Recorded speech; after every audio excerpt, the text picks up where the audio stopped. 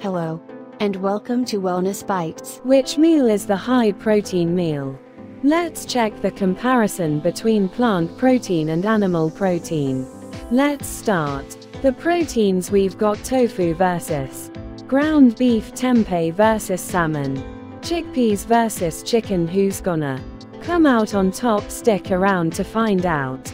I'm sure we're gonna make someone mad. Whether it's the carnivores or the vegans, but today we'll be talking about the benefits and downsides to choosing both plant or animal proteins and tell you what you need to know about which types of protein to include in your diet. Now, when it comes to animal proteins, which foods are we talking about? Things like red meat, chicken, pork, fish and seafood, even proteins like eggs and dairy products like cottage cheese, Greek yogurt, regular cheese, even milk. Those are going to be considered your animal-based protein foods. When it comes to plant-based protein, it's everything that comes from a plant. So some protein-rich plant options are things that are made from soy, whether that's tofu or tempeh or edamame. You've also got nuts and seeds, which contain some fat and protein. Whole grains have some protein in them. Really, anything that comes from a plant is going to go into that plant-based protein category, and anything that comes from an animal, whether it's the muscle tissue itself, like when you eat meat or fish or eggs and milk, are considered animal proteins. One of the biggest difference between these protein foods, despite where they come from, is their amino acid profile.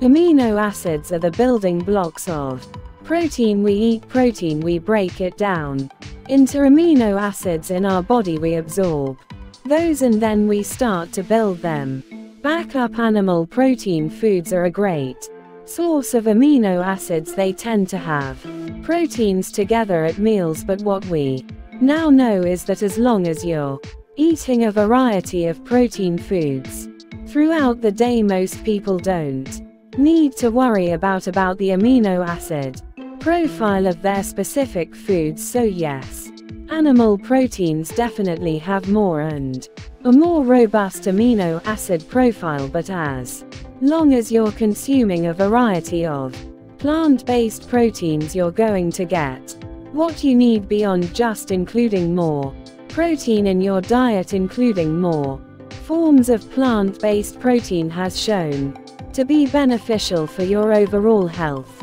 So people that choose more plant-based foods tend to have healthier hearts. They tend to get more fiber in the diet, and they tend to have a lower risk of other types of diseases. So again, eating more plants, while they may be a little bit lower in protein, have been linked in the research time and time again with better outcomes for your overall health. There's also benefits to including animal protein-rich foods in your diet as well.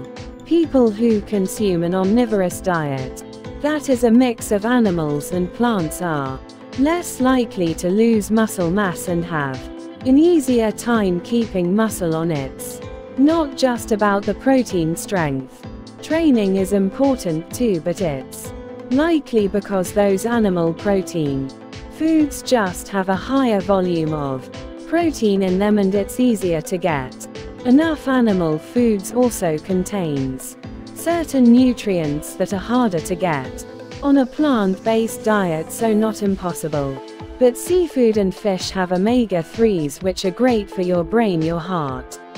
They're anti-inflammatory, and they're a wonderful source of them. Again, you can get those in plant-based foods. It's just a little trickier. Red meat is a great source of iron and other minerals and vitamins that you can achieve on a plant-based diet. It's just harder, so there are a benefit to including those animal foods in your diet beyond just the amount of protein that they give you.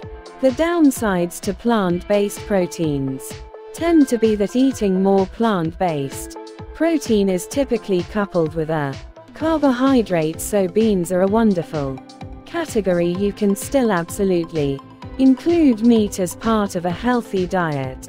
You just want to be mindful of the types of meat that you're choosing. Animal proteins also just tend to be a little bit more expensive. You can absolutely make more economical purchases whether you're looking to buy in meat when it's on sale and freezing it in portions that you can take out and thaw when you're ready to make a meal. What I want you to let us know what other questions you have about protein in the comments down below.